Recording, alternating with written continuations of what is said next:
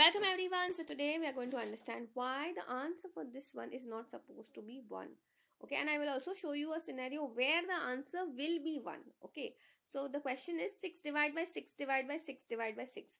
Now see, understand how does division work. Okay, we always follow the rule of KCF. That means you will keep the first number as it is, which is 6.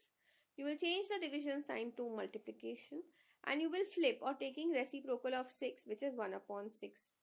Similarly, for this one, the division sign changes to multiplication, taking reciprocal of 6, which is 1 upon 6.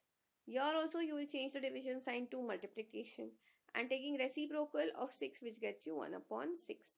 So this and this gets cancelled and the answer comes out to be 1 upon 36. So now you might be wondering when the answer will be 1. The answer will be 1 only and only if they had provided us with brackets. So here in this case, obviously we know that in BODMAS and PEMDAS bracket has to be done first.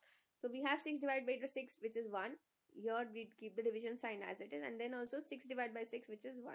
So in that case, the answer for that one would be 1. So answer 1 happens only in this case.